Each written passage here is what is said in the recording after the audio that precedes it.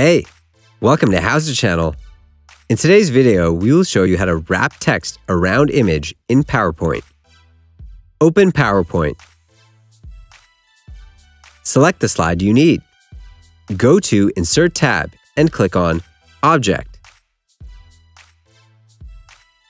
Choose Microsoft Word document from the list and click OK.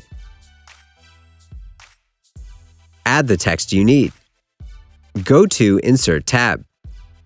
Click on Pictures and choose This device.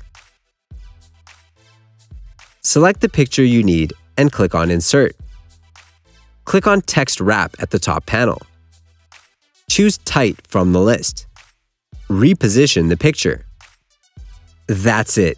Thanks for watching the video. Please like it and let us know if you use any of our tips and tricks. Subscribe to our channel. We upload new tutorials every day. See ya!